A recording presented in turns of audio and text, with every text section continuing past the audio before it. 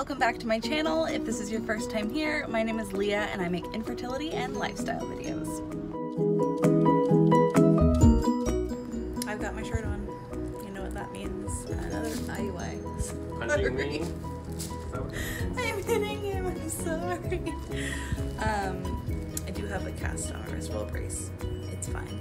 I had an injection of cortisone into my wrist for carpal tunnel, and I should be able to take this off tomorrow, but I have to wear it at night just to keep on keeping it healthy. But today is our last IUI, no matter the results. Either I will be pregnant or we're moving on to IVF. Either of which I'm ready for. So, here we go, last one.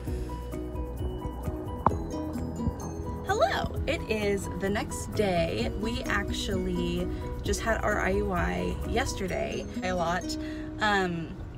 I didn't film this on the way home yesterday because I was in a bit of pain, actually. It wasn't the normal IUI pain from either the dilator or the catheter or whatever in my cervix. It was actually from the speculum, and I've had many a speculum, but it almost like pinched a muscle or like caused some cramping. I'm not exactly sure, but it was not fun.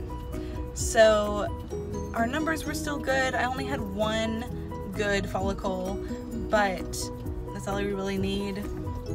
I don't know, we'll see. If it hasn't worked in the past, the statistics aren't really in our favor. So we'll see what happens with that. But we have our IVF consultation on Monday, and we'll see how that goes. I'm excited. I have a lot of questions. I've written them down.